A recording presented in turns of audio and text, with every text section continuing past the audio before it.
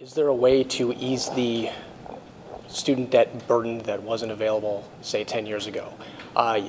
Yes and no. Income-driven repayment is a huge tool that folks can use as they're getting started particularly.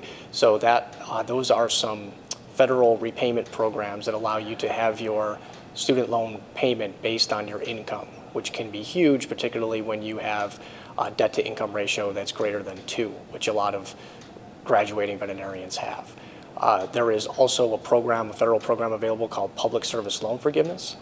That can help to pay your loans off to zero, without a taxable forgiveness at the end if you do the right kinds of things. So if you work for the right kind of organization, make the right kind of payments towards your loans, and you utilize the right repayment programs. So those are ways that you can better manage your student debt.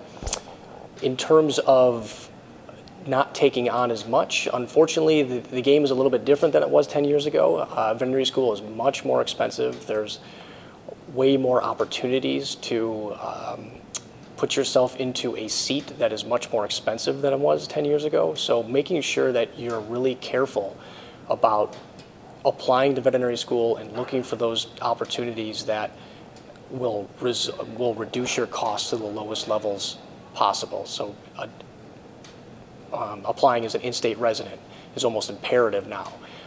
Or attending a school that allows you to change from a non-resident to a resident for tuition classifications after the first year, and there's a number of schools out there.